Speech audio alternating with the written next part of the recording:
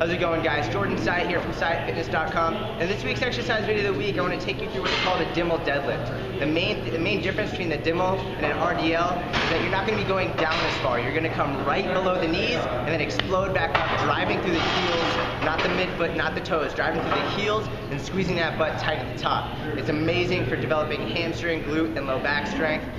It's not a slow movement. You really want to explode through the entire movement. I use straps, so I go double overhand and I use straps. I don't want my grip strength to limit me in this. And so yeah, I'm going to show you how to do it right now. I'm going to take you through a few reps.